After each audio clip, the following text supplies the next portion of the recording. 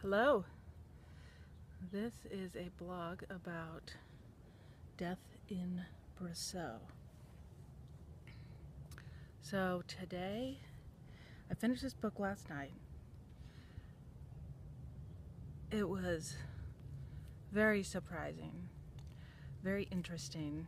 Definitely broke the crime novel formula.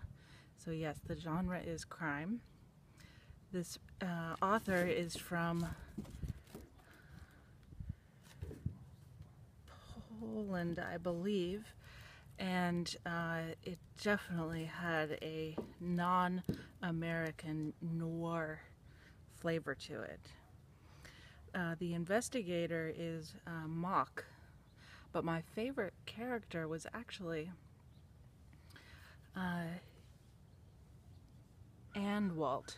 And Anwalt was a drunk. And so I have a special place in my heart for drunks. And you'll see that throughout. See, the book's so good, the dog is trying to get it.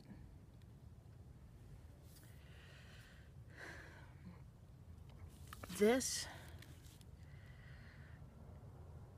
is a good read. Now, there's Nazis in it, so I immediately am drawn to it. And lest that be misconstrued, no, I'm not pro-Nazi in the slightest. I have dedicated much of my life to understanding the Nazis and how we cannot become Nazis. And I know that might sound crazy, but there's a lot to that I'm not going to get into right now. Those are our bird feeders. So on that note, though, I laughed out loud a lot in this book. It was very clever.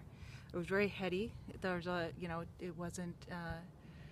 I don't want to say very heady. It was slightly heady enough that it made it very different than a lot of crime novels. And like I said, it did not fit the prescription of the.